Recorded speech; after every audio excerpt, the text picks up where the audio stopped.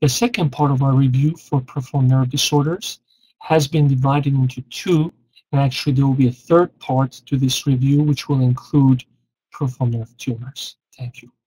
All that aside, I'd like now to say a few words about nerve tumors and help you distinguish benign from malignant and helpful localizing some of these. Now, as I've mentioned, imaging is very important, especially on your boards, and I would just tell you one hint.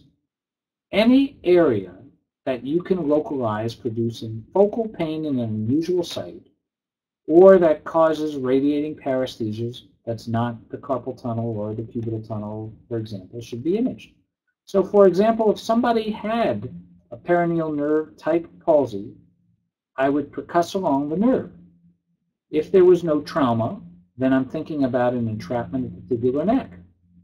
If, however, the patient localized to the thigh rather than the fibular neck, then I want to make sure the thigh is part of the imaging. So, for example, if a patient told you they had a foot drop, you examine them, they have a sciatic neuropathy, part of their history was when they sit, their symptoms are provoked, then I want to make sure that I test their buttock by provoking that as a pain trigger. I want to do a Tinel sign there. I want to do various hip motions, and eventually I'll want to image them. And lo and behold, I bet they have a mass in their buttock region where they're finding or telling you about a Tinel's type sign. Any mass associated with a nerve that is detected on your clinical exam should be imaged. Assuming everything is a lipoma or a lymph node or a ganglion cyst, when they're in unusual spots, is a shortcoming. I'll just leave it at that. I would get some MRI or even an ultrasound. Now, a basic fact that really is simple, that is really not harped on loudly enough, is the fact that almost all benign nerve sheath tumors present with some neurologic symptoms, but without deficit. Let's say that the opposite way.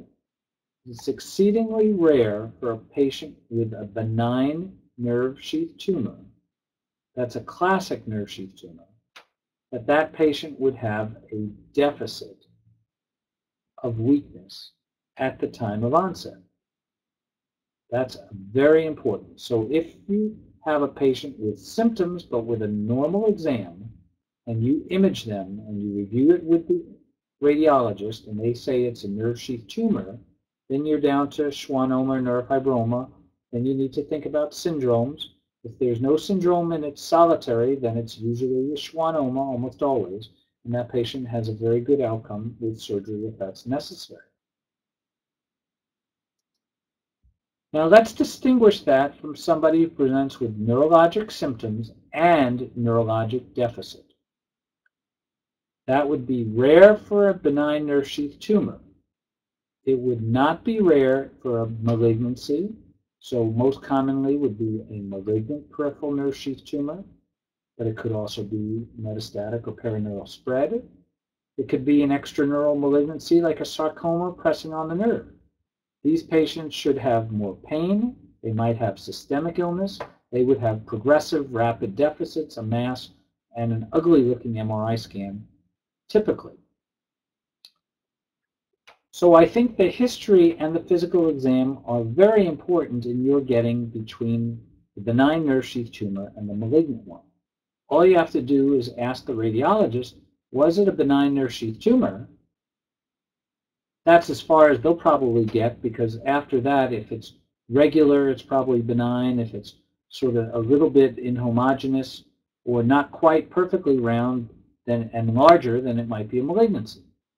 Where things get a little bit complicated, but I think are really quite clear, there are rare lesions that are benign lesions, but they're not benign nerve sheath tumors. There is a lesion that I've been particularly interested in called an intraneural ganglion cyst, where there's cyst fluid in the nerve that causes a mass. The difference is this signals like cyst. I'll show you a case because I think this is testable. I think it's important because there's now surgical treatment that could be directed and